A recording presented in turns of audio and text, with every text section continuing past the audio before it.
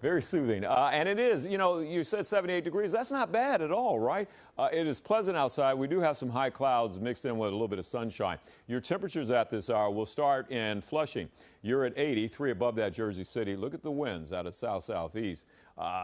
With that easterly breeze, that's an onshore flow, so we're getting a little cool air towards us. Lower east side now is at 78. Live radar is quiet because of high pressure to the north of us, and tonight's a nice night to go out and take the doggy out or take the kids for a walk or to do your run.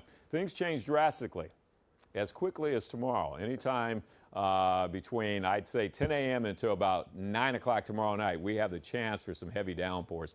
Rain Futurecast says, okay, in the morning, after the morning commute, say 10, 11 o'clock, you're starting to see some rain. This is light to moderate rain. Probably will get you soaked in about 6-7 minutes without the umbrella when you see the darker shades of green. What's problematic is the red that is on the Rain Futurecast at 3 p.m. over Hackensack. If you're in the Bronx, Brooklyn, Staten Island, Queens, Manhattan, over Arlington, making its way to Hempstead by about 4 o'clock. And then it says 5, 6, and 7. We could still see some heavy downpours because when you see the red on here, those are cloud tops typically at about 20 to 25,000 feet. The higher that moisture-laden air rises and comes down in a torrential rainfall when you're at 20, 25, 30,000 feet. And I know by looking at that, that's probably what it's going to be from the last, 2 decades of doing this.